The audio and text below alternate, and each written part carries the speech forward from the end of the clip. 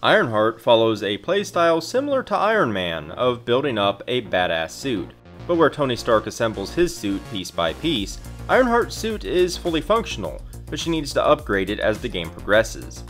Ironheart is an interesting character because she simultaneously occupies the weak and strong side of the hero spectrum. She has a rough start early in the game, meets the average power level with her second version of the suit, and then becomes straight up overpowered by her third iteration. If Ironheart's versions were taken in a vacuum, I would heavily criticize her design for being too weak or too powerful, but there's a near perfect pace of progression that rewards you for taking those early game lumps by making you a monster in the late game. It completely falls apart in some situations, but Ironheart is a unique case where I'll take the trade. I'd rather have new heroes pursue the risky side of innovation than follow a safe generic standard in order to be balanced in every situation. Ironheart is a great example of why I feel that way. Ironheart's power scales dramatically between her forms, and her first form is quite weak, despite her solid stats. This is because many of her cards scale in power directly with her version number, but also the fact that she has a 4-card hand. If you've been with me for long, you will know my absolute disdain for 4-card hands. Every single hero who has one has problematic issues due to the game's internal math, and I've personally tweaked them myself to become more viable. I won't have to do that with Ironheart, and it's not because the 4-card hand isn't as debilitating on her, it absolutely is, but because her design explicitly expects you to start weak and eventually progress straight over the line into being brokenly overpowered. When playing Ironheart, your first focus is to level up to version 2 as fast as possible. This will likely mean switching to Alter Ego frequently, as Riri Williams can place a progress counter with a science resource. Additionally, Ironheart has other cards that add progress counters.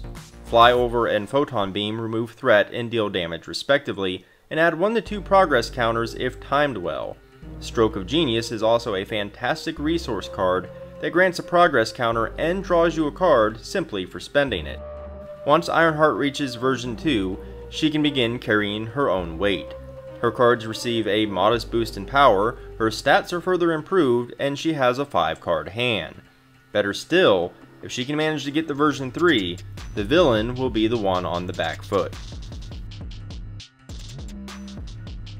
The sheer power of an upgraded Ironheart isn't obvious at first glance because there are several factors that contribute to it. Even in version 1, her stats aren't bad, and 3 defense is important to keep her alive while she attempts to accumulate progress counters. At version 2, her basic stats are better than nearly every other hero as she becomes a 2-2 and 3. She also gains Aerial, which opens up combo potential. In version 3, she stands above the other heroes at 3-2 and 3, but her stats are only a small part of her power. The rest comes from her core version 3 ability and the way her cards interact with her version number. As a hero action, with no limit, you may remove a progression counter to deal 2 damage to an enemy. Suddenly, Photon Beam now becomes a 2-drop card with the potential to deal 8 total damage spread out thanks to progression counters. Flyover is a 2-drop card that removes 3 threat and offers up to 4 damage. Stroke of Genius now deals 2 damage and nets you a card just for spending it, all thanks to the progression counters. Anytime you switch to Alter Ego form, you can begin to build up damage while gaining any other benefit for switching. It gets even more intense with Ironheart's other cards. Photon Blasters and Propulsion Jets both add plus 2 HP and deal damage or remove threat when they exhaust respectively. The amount is equal to Ironheart's version number. New and Improved grants you the choice of a tough status card, searching for an Ironheart card, or to ready Ironheart. You choose one for each version number. In her third form, you get all 3. Sector Scan is a very expensive event, but do not underestimate its power. You need to understand that you can look at the top card of the encounter deck at any time for the rest of the round. This means you can look after every deal, boost, or draw in the villain phase and make decisions based on that. It borders the line of being broken, but is offset by its cost. However, a version 3 Ironheart plays it for free. Once the ball gets rolling, Ironheart can deal a ton of damage each round spread out pretty much wherever she wants it. She can thwart a large amount of threat and defend if needed. She can even make moves based on what encounter cards are coming, all with a large 6-card hand that the version 3 provides. A version 2 Ironheart is formidable, but a version 3 Ironheart is overpowered. If that weren't enough, both Ronnie Williams and Tony Stark's AI can help you get there and open up your options once you're there, while Braun can help you generate those needed science resources while he's exhausted. This is all without any playstyle support from aspect cards, of which the possibilities are massive. The problem with most heroes who have a 4-card hand is that it takes several turns of preparation for them to just meet the power level that every other hero starts the game with. If Ironheart ended at version 2, she would still be marginally better since she would have a permanent 5-card hand, but would face much of the same issue. However, she doesn't stop there.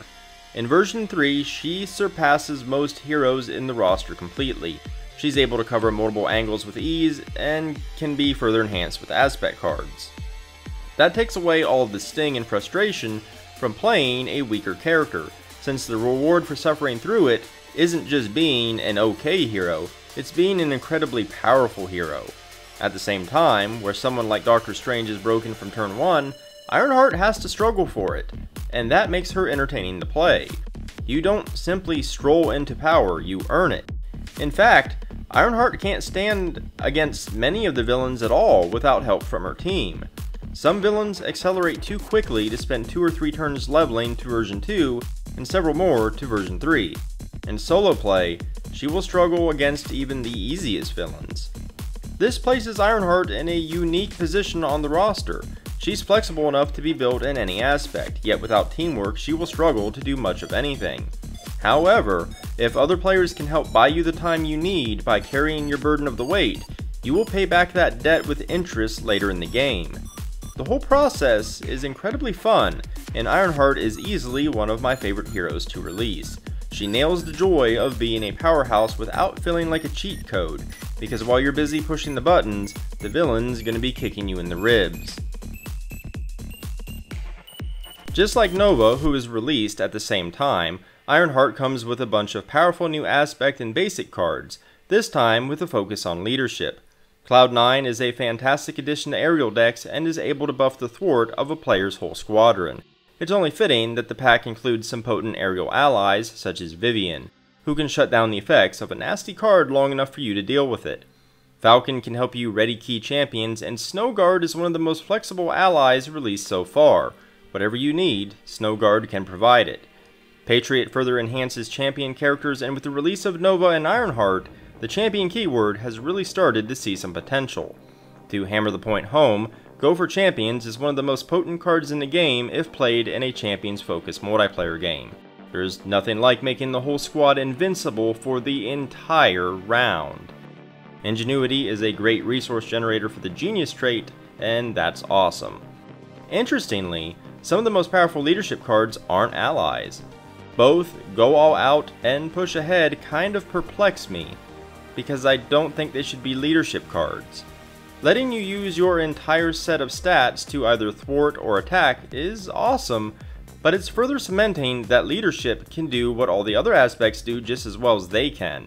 I feel like they should have been justice and aggression cards. Even with years of additions, leadership is still the strongest aspect, and design decisions like this leave me scratching my head. Ironheart also has a pretty solid pre-made deck. The included allies combo well with her, and morale boost plays on her high stats. Both Push Ahead and Go All Out work great with her powerful version 2 and 3 statistics as well. There is a bit of weirdness though. There's a reprint of Agent 13, which only combos with Helicarrier and R&D Facility. I get what they were going for there, but it's too inconsistent to shine. The deck doesn't actually include reprints of the basic energy cards, and while that's nice because I have a binder full of them, they definitely needed to be in her deck because of her starting 4-card hand. Swap out Agent 13 for a champion or aerial ally and R&D Facility for a copy of each basic energy, and you have a pretty strong deck. Ironheart's Nemesis set feels like an encounter module. Where I recently praised Nova's Nemesis for countering him directly, Ironheart has very little interaction with her mechanically. This is probably for the best, as a direct counter to Ironheart would make an unlucky Shadows of the Past devastating in the early game. As it stands, her obligation, a minor setback, is aptly named, as it's likely to set Ironheart back an entire turn from leveling up. Taking the Nemesis set where it stands, it's fairly interesting. Lucia von Bardis gets buffed when she has a tough status, and also gains one when the villain phase ends. This means 90% of the time she's entering the game with toughness. Rule by Force changes based on whether or not she's in play, Cyborg Tech is a nasty attachment, and Political Retribution has multiple effects based on the board state. It's a decently challenging Nemesis set that just feels disconnected from the Ironheart character. I understand why it's disconnected, but I feel like there was some potential design space to create a set that might have worked differently from the norm, in the same way that Ironheart defies standard hero conventions. Alongside Nova, Ironheart is one of the first heroes to come with an encounter module. Zzzax is a unique one in that it revolves around lightning resources that a player controls. Zzzax gets stronger, his side scheme gains more threat, and both Air Static and Zap will hurt you for having them. If that weren't enough, Haywire will convert all your resources to lightning, which can stall out quite a few characters and builds in addition to making Zzzax's cards more potent.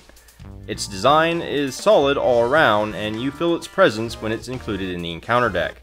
However, I also feel that it's fairly forgettable. I appreciate the Armadillo module that came with Nova because it was so distinct. Zzzax interacts with lightning resources in a unique way, but it really isn't that memorable in the way that many modules are. We're losing aspect cards in order to have these modules, so I really want to see more from them to make the trade worthwhile, and Zzzax just doesn't have that kind of spark. Every hero in the Marvel Universe is a font of potential when introduced to the game. Unfortunately, I feel like some of them can end up feeling generic, samey, or underutilized. With Iron Man and War Machine already available, the space for Ironheart certainly felt limited, but this time they really managed to knock it out of the park. Ironheart shares the suit building with Iron Man, but in a radically different way, and she pushes the boundaries of where a hero can sit on the scales of balance. They finally managed to make me accept a 4-card hand hero, albeit the hand is temporary, but I wouldn't have said that was possible prior to playing her.